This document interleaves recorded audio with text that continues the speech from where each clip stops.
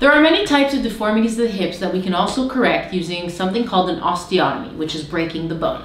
One type of deformity is what we call the post-Perthes deformity.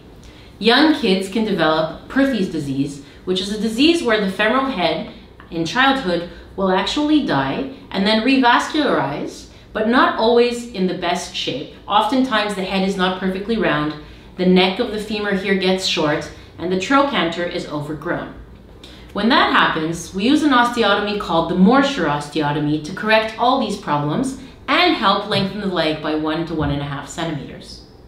It involves making 3 cuts. One here where the trochanter is so that we can bring it back down, a second one here so that we can remove some of that bone, and a third one at the neck so that we can slide this piece over here this way and lengthen what we call the relative neck lengthening. This helps reshape the whole head and neck of the hip area to make it look more normal or more like the other side, and allows for a better biomechanics of the hips so that the hip can function longer and better over the patient's lifetime.